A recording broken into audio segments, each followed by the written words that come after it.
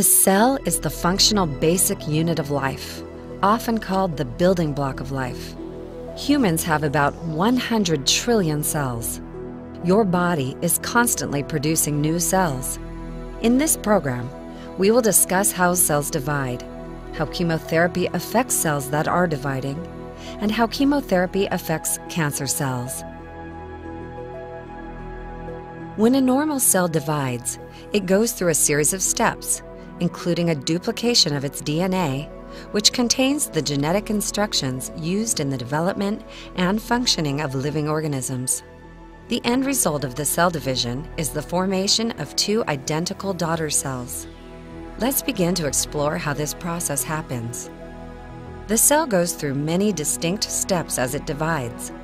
After a cell's initial formation, it goes into an inactive resting phase called G0.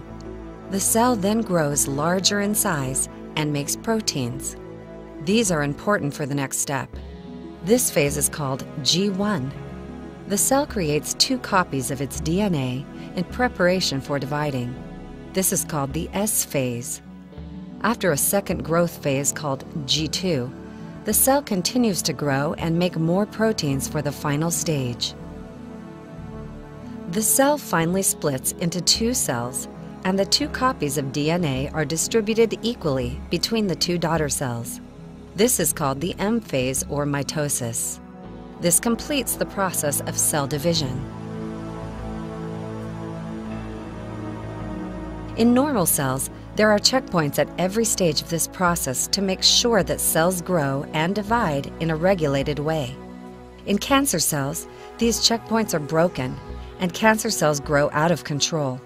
Chemotherapy drugs act in many different ways to disrupt cell division. Some chemotherapy drugs can act on resting cells as well as actively dividing cells. Other chemo drugs can act on cells only during specific stages of the cell cycle. For example, some chemo drugs bind to DNA exactly when the cell is making a copy of its DNA. By preventing the cell from making a second copy of the DNA, the drugs stop the cells from dividing. Other chemo drugs prevent cells from splitting into two daughter cells.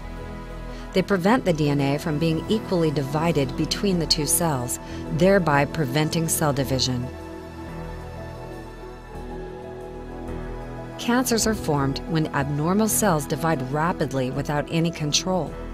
Because chemotherapy drugs target different steps during the process of cell division, they are good at killing cells that are dividing rapidly, like cancer cells. Chemotherapy drugs can also damage normal cells that are dividing rapidly, and this can cause side effects like hair loss.